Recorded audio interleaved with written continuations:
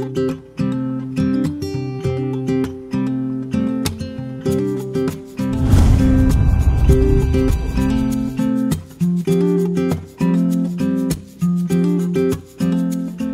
is going on, guys? I am just driving out of Ocean Grove to go take some photos of some birds.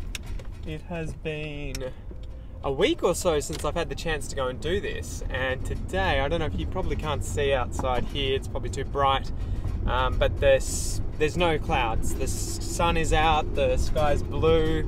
I've just finished my lessons for the day and it is 6:40, almost 6:50 p.m. And so I've got another hour and a half of sunlight, I reckon. Seems to be going down a bit after 8 p.m. these days. This is what happens during summer in low parts of Australia. The sun sets at like 8 to 9 o'clock. So I'm gonna try and go out and get some nice shots of some seabirds. See how we go. And as you may see, if I can turn this, I've been driving around for the last week with a car full of crap. So I've been buying a heap of stuff with Kel on Facebook Marketplace. That's a really good place to check out. And gumtree.com.au, another good place where people can sell secondhand goods online. So I've been using those websites to find a lot of stuff, and I have also been going to the Salvation Army, the Brotherhood of St. Lawrence, and St. Vincent de Paul's, which are all Christian religious, I guess they're thrift stores, so like secondhand stores where people donate the furniture, the goods, the crockery, the cutlery, the clothes, the equipment, whatever it is, and the church can sell it and raise money that way. So that has been a great way of getting a lot of good quality stuff that's secondhand. It's not brand new, but we've been able to save a bucket load of money in doing so, right? So like these white chairs that you see behind me, I got both of those for $10. The bed in here, there's a queen-sized bed that we bought, and I think we got that for $150, but it's solid wood, looks really nice. We're gonna paint that. And then underneath that is a table that I bought, I think for $50. A big dining room table that I took the legs off, and I got that from, I think I got that from the Salvos for about $50. So if you guys are thinking of setting up a house in Australia, or whatever reason, you need furniture, you need clothes, you need cutlery, crockery, all the sorts of stuff for your kitchen, what are they called? Appliances. I almost said applications. Appliances, any of that sort of stuff. Marketplace on Facebook is a good place to find cheap things. Gumtree.com.au, and then places like the Salvos, Vinnie's, and St. Lawrence, or the Brotherhood of St. Lawrence. These are great places to get cheap stuff. So we are moving in I think, what's today? The 29th today. 6 days.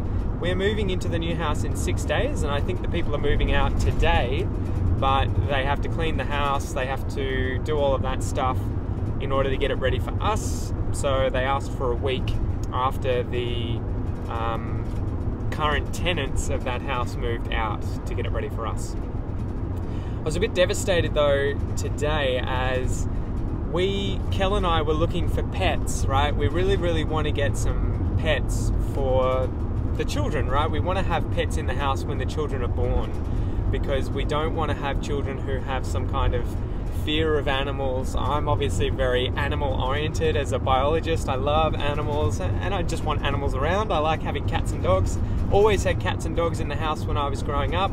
My parents have 2 cats and a dog at the moment, a Labrador, and just some stray cats that were adopted from the RSPCA. I've forgotten what that stands for, but that is like where the stray dogs and cats in Australia, or at least in Victoria, they go to a place called the RSPCA, 5 letters there. I think it'd be like Royal Society of Pets, and I don't know, something like that, RSPCA. But yeah, we wanted to get some cats. I was thinking that'd be an easy thing to do. You can adopt cats. There tend to be quite a lot of cats that need homes. Initially, Kel and I were thinking about buying a cat. We really, really wanted a Bengal cat, but they are like $2,000 new as kittens. And to be honest, we just don't have the money to spend to justify spending on a cat, especially not $2,000. It's a lot of money. Not to mention all the bills, because you have to get your cat, vaccinated, desexed, everything else, like flea checked, all of that sort of stuff when you get it. You have to buy all the food for the cat, the kitty litter for the cat, the toys for the cat. So we were thinking, all right, we'll just adopt a cat from Geelong, from the RSPCA, or from some of the other welfare societies that have dogs and cats that need adoption. So we looked up online, and there were these 3 kittens that we found that were siblings from, I think it was the Geelong Animal Rescue or something, online. So it's sort of like the RSPCA. There's a few variants of that that setup where animals are taken care of by these organisations. So we looked and we found these 3 sibling cats, and I was thinking that's great, because if we adopt more than one of them, they know each other, they're currently living with each other in the same place, so they're not going to be a problem. Sometimes with cats, and probably dogs as well, when you get one cat and a cat that's not known to it, and you put these 2 together, quite often there's drama, there's issues, there's fights. The cats don't get along for weeks or even months sometimes. I know when my parents got the new kitten, the cat that they already had was not very fond of it. Wasn't very happy with the competition for food and affection in the house. So that was what we were thinking, and I filled out an adoption form to submit our information, what we wanted the cats for, that we could take care of them. I think we had to answer questions like, where do we live, what's our status, like who's living in the house, are we a couple, blah blah blah, because these places want to know that the cats are going to a good place. This may seem weird, but in Australia we don't have that many, if any, stray animals running around, right? So Kel's from Brazil, and she was always saying, where are the dogs? Like in Brazil you just have dogs in the street, and they're not necessarily anyone's dogs. They're kind of just running around, and people feed them, and they have them around, but they don't belong to anyone. In Australia it's not like that at all. If there are stray dogs or cats, quite often people will see them, pick them up, and turn them into the RSPCA or animal welfare shelters, thinking that they're probably someone's pets. And the animal welfare shelter will either find out from the microchip that's in the animal's neck, the little computer chip, who the animal belongs to, and they'll reunite the animal with its owner. Or if they find out that the animal doesn't have an owner, quite often they will put it up for adoption, in that they will take a photo, put it up online, and anyone who wants a pet can see that photo and then apply to adopt the animal. And then unfortunately, if there are a lot of these animals, if they are injured, maybe if they're dangerous, if it's a dog that likes to bite, unfortunately they'll be put down or put to sleep, so they'll be euthanized. They'll be given an injection and they will pass away, they'll die. So that happens quite a lot, and that's why a lot of people in Australia will prefer to adopt animals than to buy purebred or young kittens and dogs from breeders, because they want to give a home to a cat that will otherwise be put down, or a dog that will otherwise be put down. So yeah, that's what we were thinking. However, the problem that we ran into is that at the same time, simultaneously, I sent an email to our real estate agents asking if they would be willing to ask permission for us to have cats in the house. So what happens in Australia, if you're renting a house and you want to have a pet, you have to get the okay, you have to get the all clear, you have to get the thumbs up from the real estate agent. They have to say that it's okay or not.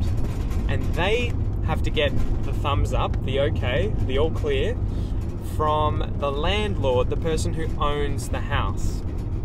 And unfortunately, I had thought that the laws had changed recently, meaning that it was very difficult for landlords to say you can't have a dog or a cat, that you can't have pets, because renters in Australia are about to get that right to be able to say, you know, I have a pet, I want to move into a house, and almost all houses will always say either no pets or you need to ask permission to get pets in the house. And so a problem with that was that a lot of pets were being given up to adoption to the RSPCA or to welfare shelters because people were trying to find a house to rent where they could live, and they were not allowed to have pets.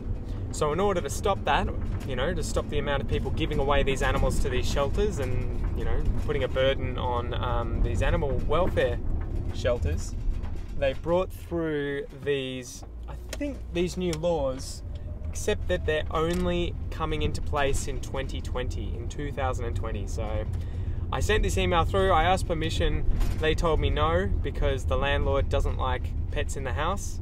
And I said, but I thought that it was okay, you know, like that it wasn't really up to the landlord to say yes or no anymore.